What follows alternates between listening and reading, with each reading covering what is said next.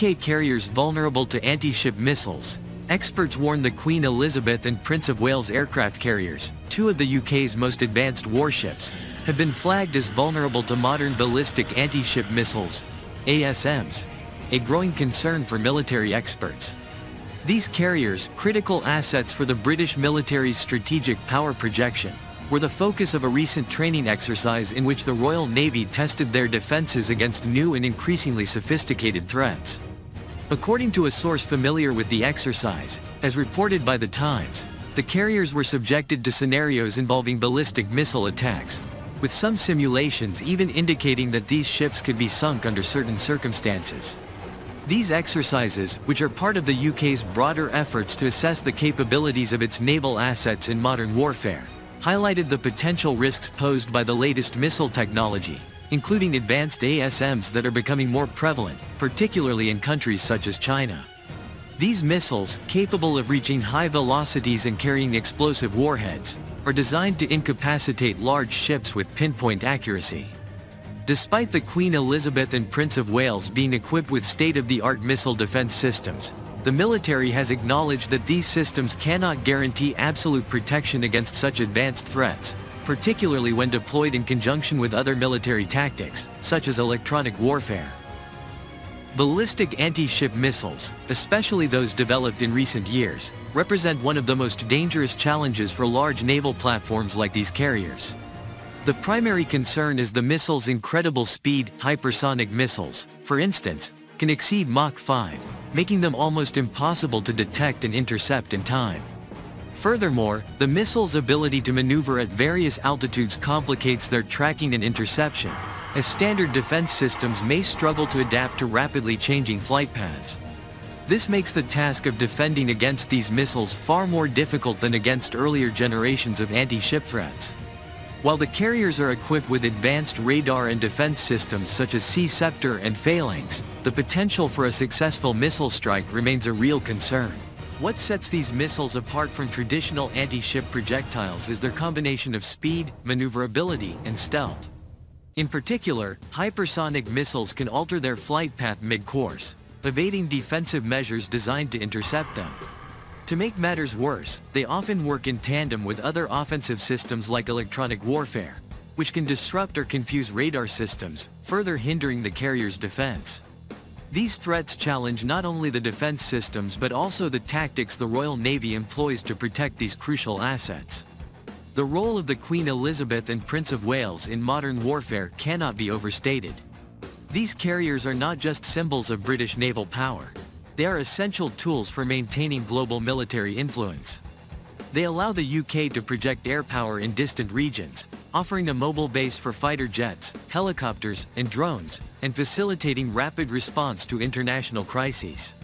However, as The Times pointed out, the increasing sophistication of anti-ship weapons raises critical questions about their survivability in real-world combat scenarios. Although these carriers represent the cutting edge of naval warfare, they are not immune to the rapidly advancing capabilities of missile systems. Despite the alarming risks, the Royal Navy continues to place significant emphasis on the strategic importance of its aircraft carriers.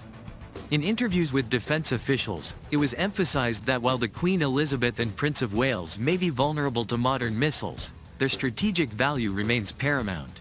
The carriers are designed to provide the UK with a global reach and an ability to engage in both conventional and non-conventional warfare, including power projection and humanitarian assistance missions.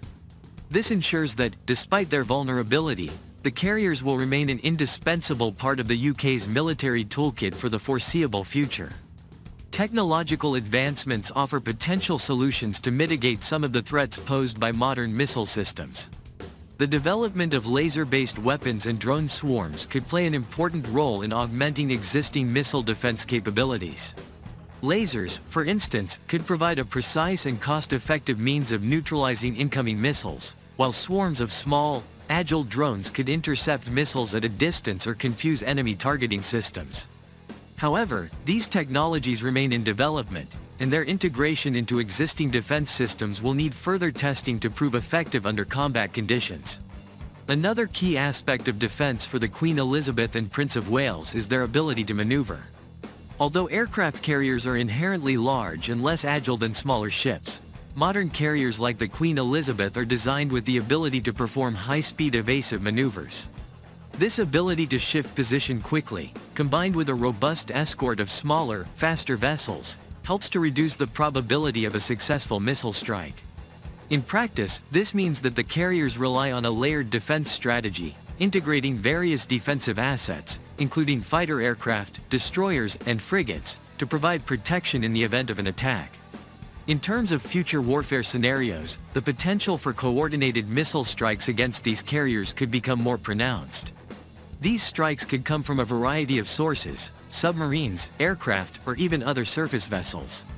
In addition to missile threats, the use of cyber attacks and electronic warfare systems could further complicate efforts to defend these ships. These scenarios underline the need for rapid response times and seamless coordination between the carriers and their support fleet. As the Royal Navy adapts to these emerging threats, the importance of interoperability with NATO and allied forces becomes clear, as multinational support could be the key to defending these critical assets. Looking ahead, the strategic value of these carriers in future conflicts, particularly in regions like the Indo-Pacific or the Mediterranean, will depend heavily on how well they can adapt to evolving missile threats.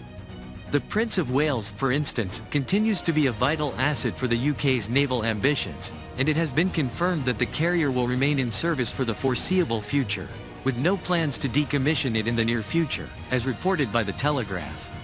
While the Prince of Wales did not participate in NATO's largest exercise since the Cold War, Steadfast Defender, a recent report noted, the carrier is expected to play a key role in future operational deployments. In conclusion, while the Queen Elizabeth and Prince of Wales represent some of the most advanced warships in the world today, their vulnerability to modern missile threats cannot be ignored. As missile technology continues to evolve, the Royal Navy must remain vigilant, continuously upgrading defense systems, exploring new countermeasures, and refining tactics to ensure these carriers remain an effective and survivable part of the UK's naval power projection capabilities.